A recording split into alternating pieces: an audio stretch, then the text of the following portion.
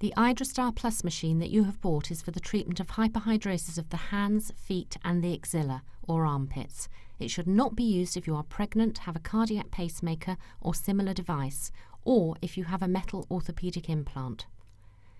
You may have bought the Idrostar machine, which is similar to the Idrostar Plus machine. However, this machine only has direct current and we advise should only be used for the treatment of hands and feet and not the axilla. The following demonstration uses the Idrostar Plus machine, so please bear in mind that any reference to pulsed current and treatment of the axilla is not relevant when using the Idrostar machine. This film demonstrates changing the leads over on each bath halfway through a treatment session.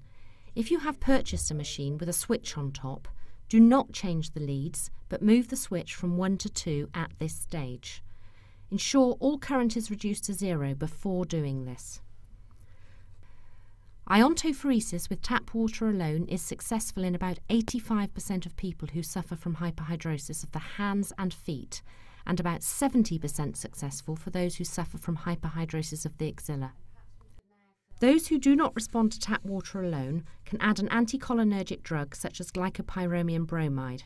This is available on prescription, and if you would like details on this, please contact the Hyperhidrosis Support Group.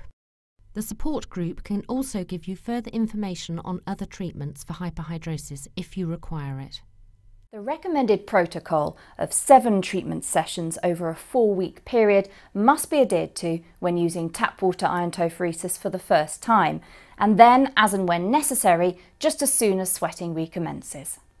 It is important that another treatment session is done immediately the hands, feet or axilla become clammy and are not fully sweating, as the treatment will be more successful if this is done.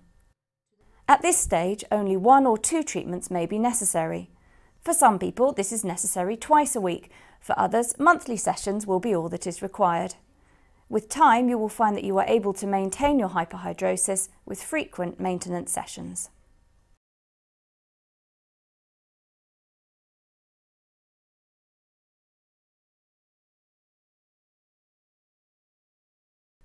The current on your Idrostar Plus has direct and pulsed current. The Idrostar Plus automatically defaults to direct current when turned on.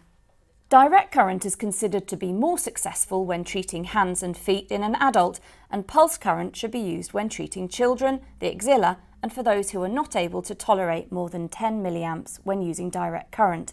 It is for more sensitive skins. To use the pulse current, press the pulse button. This will illuminate the pulse light. It will go on to direct current when pressed again, and the light will go off. The pulse button must not be pressed when there is current running through the machine. Ensure that the device shows 0 milliamps if you change from pulsed current to direct current or direct current to pulsed current. As a general rule, consider the pulsed current to be about twice as tolerable as the direct current.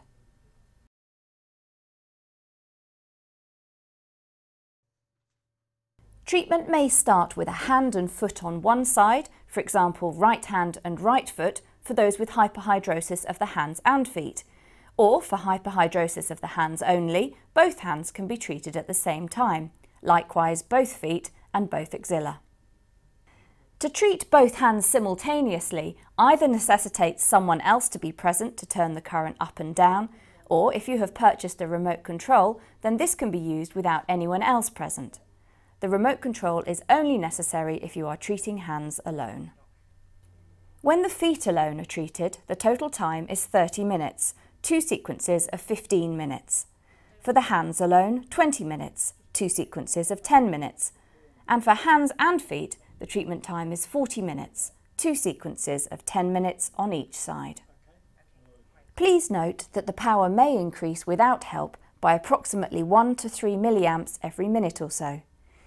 If you are treating hands only and are relying on someone else to turn on the power and increase the current, please ensure that they are at hand in case you need to reduce the current during the treatment session.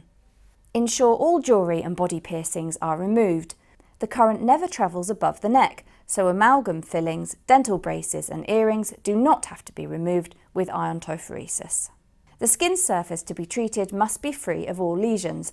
If any are present, cover with a small amount of petroleum jelly. ensure only to put on broken skin and not on good skin, as the current will not go through petroleum jelly. We recommend that the current should not go above 20 milliamps when using direct current and 30 milliamps when using pulsed current.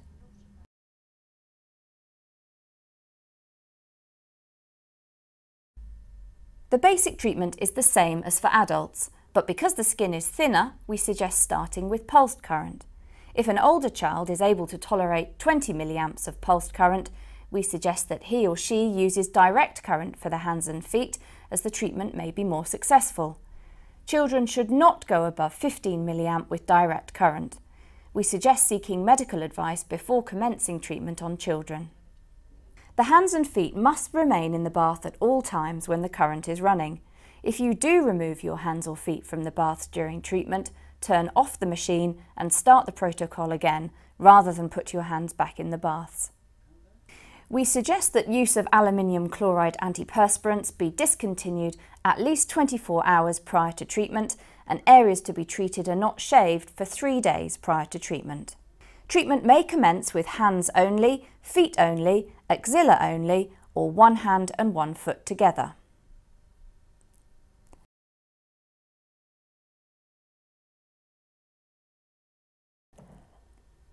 Insert leads into the machine and then insert the 4 batteries into the battery compartment according to the plus and minus symbols, and replace the casing.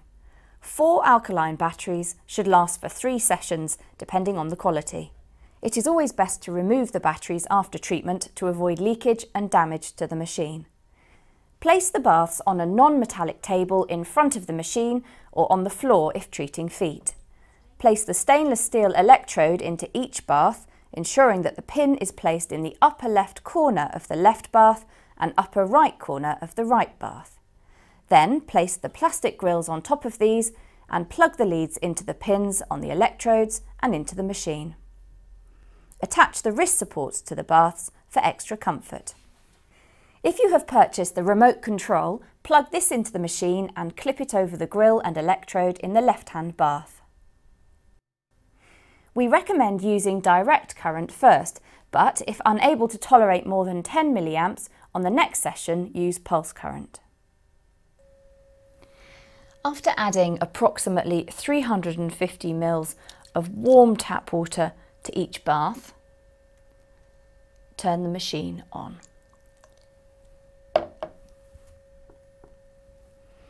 Place both hands into the baths, pressing lightly on the grating but avoiding all contact with the metal electrodes. Without taking hands out of the water, increase the current slowly by pressing the upward arrow on the remote control to the maximum level tolerable, but not above 20 milliamps. A pins and needles type sensation may be felt, but this should not be uncomfortable. If you have not purchased a remote control, ask your helper to press the plus button on the machine until you reach the required level. At a certain level, a slight discomfort or pricking will be felt. Ensure that the current is not turned up too much, as this treatment should not be uncomfortable. During the early sessions, the sensations may become difficult to tolerate. Don't persist in maintaining any uncomfortable level. With repeated sessions, the skin will improve and the current can be pushed towards but never beyond 20 milliamps when using direct current. After 10 minutes, turn the power down by pressing on the downward arrow on the remote control until there is no visible current, or ask your helper to press the minus button on the machine. Change the leads over on each bath. Restart the treatment again, and after 10 minutes, turn the power down by pressing on the downward arrow on the remote control, or ask your helper to press the minus button on the machine until there is no visible current. The treatment is complete. Dry hands and completely dry machine and parts. We recommend using direct current first, but if unable to tolerate more than 10 milliamps, on the next session use pulse current. The treatment is the same as for the hands, but with the treatment baths placed on the floor, hands will be free to adjust the current manually by pressing the up and down arrows on the machine. Insert the electrodes into the foot baths, ensuring that the upturned corner is placed in the upper left quadrant of the left bath and right quadrant of the right bath. Then place the acrylic grills on top of these. Plug the leads into the pins on the electrodes and then into the machine. Add approximately 350 ml of warm tap water to each bath. Place both feet into the baths, pressing lightly on the grating but avoiding all contact with the metal electrodes. Turn the machine on. Increase the current slowly by pressing the plus button on the machine to the maximum level tolerable, but not above 20 milliamps. A pins and needles type sensation should be felt, but this should not be uncomfortable. At a certain level, a slight discomfort or pricking will be felt. Ensure that the current is not turned up too much, as this treatment should not be uncomfortable. After 15 minutes, turn the power down by pressing on the downward arrow on the machine until there is no visible current. Then change the leads over on each bath. Restart the treatment again, and after 15 minutes, turn the power down by pressing on the minus button on the machine until there is no visible current. The treatment is complete. Dry feet and completely dry machine and parts. We recommend using direct current first, but if unable to tolerate more than 10 milliamps, on the next session use pulsed current. Place one bath on the table in front of the machine and the other bath on the floor. Insert the electrodes into the baths with the pin in the upper left quadrant of the hand bath and the upper right quadrant of the foot bath, and then place the acrylic grills on top of these. Plug the leads into the machine and then into the electrodes in the baths. Add approximately 350 ml of warm tap water to each bath. Place your right hand and right foot into the baths, pressing lightly on the grating but avoiding all contact with the metal electrodes. Without taking your hand or foot out of the water, increase the current slowly by pressing the plus button on the machine with your free hand and continue until you reach the maximum level tolerable, but not above 20 milliamps. A pins and needles type sensation may be felt, but this should not be uncomfortable. At a certain level, a slight discomfort or pricking may be felt. Ensure that the current is not turned up too much, as this treatment should not be uncomfortable. After 10 minutes, turn the power down by pressing on the minus button on the machine until there is no visible current. Change the leads over in the baths and repeat the treatment. After 10 minutes, turn the power down by pressing on the minus button on the machine until there is no visible current. Then repeat this session on the other hand and foot. The treatment is complete. Dry hands and feet and completely dry machine and parts.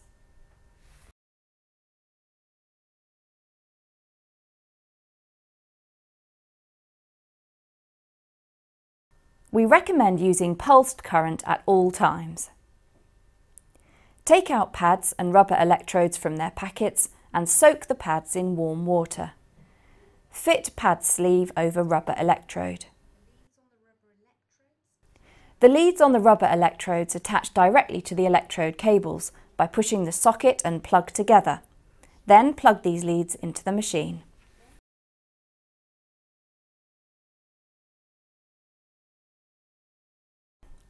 Soak the sponge pads again in water and insert into the axilla, ensuring a good tight fit. Ensure that the sponge pocket is as wet as possible, as the treatment will be more successful if this is done. Some people find it helpful to soak some gauze swabs in water and place over the sponge pocket once it is inserted into the axilla.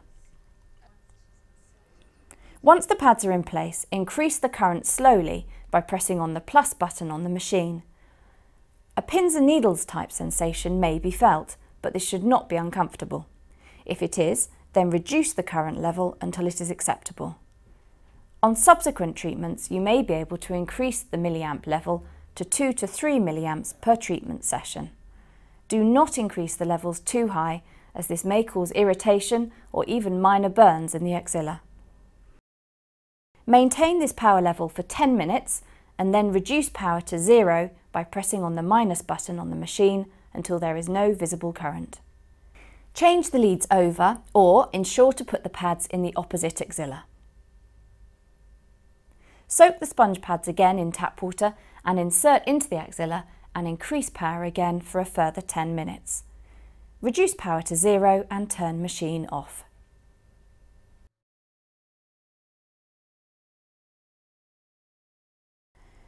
Treat 7 times over a 4-week period as per hand and foot iontophoresis treatment protocol, and carry out maintenance sessions as and when necessary, ensuring treatment is carried out just as soon as the axilla become clammy, rather than waiting for full sweating to recur. It may be necessary to do this twice a week or only once a month. The maintenance treatments will vary from person to person.